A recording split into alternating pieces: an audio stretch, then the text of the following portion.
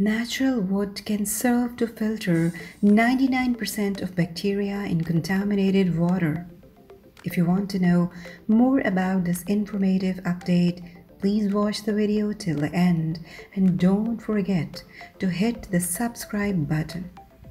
According to an estimate, 790 million of the world's population, that makes about 11%, don't have an access to a clean water supply.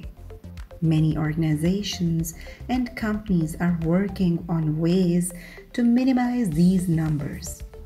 The researchers have come up with a simple and natural solution: wood, specifically of non-flowering trees such as pine wood, can turn into water filters.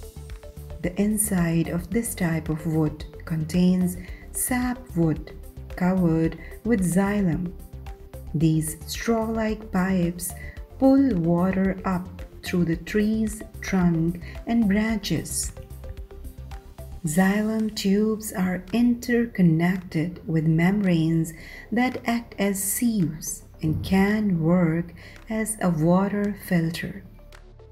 To keep the wood filters from drying out or self-locking over time, the team soaked small wood pieces in hot water for an hour, then dipped them in ethanol before letting them dry. This allows the filter to remain permeable and prevents it from clogging up. A real-world trial was done while testing these filters in India, where over 160 million people lack access to safe and reliable drinking water. Surprisingly, the filters were found capable of removing bacteria such as E. coli and rotavirus, one of the common causes of diarrhea. Wood filters proved efficient enough while removing 99% of contaminants and met the World Health Organization's 2-star comprehensive protection category. Simply adding one of these wooden disc filters to a tap, the quality of life can drastically improve.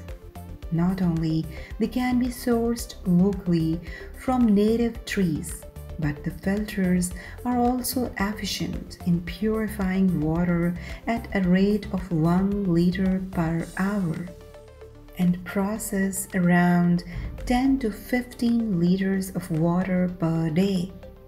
To spread the word quickly, the team of researchers shared its guidelines regarding designing xylem wood filters on an open-source website.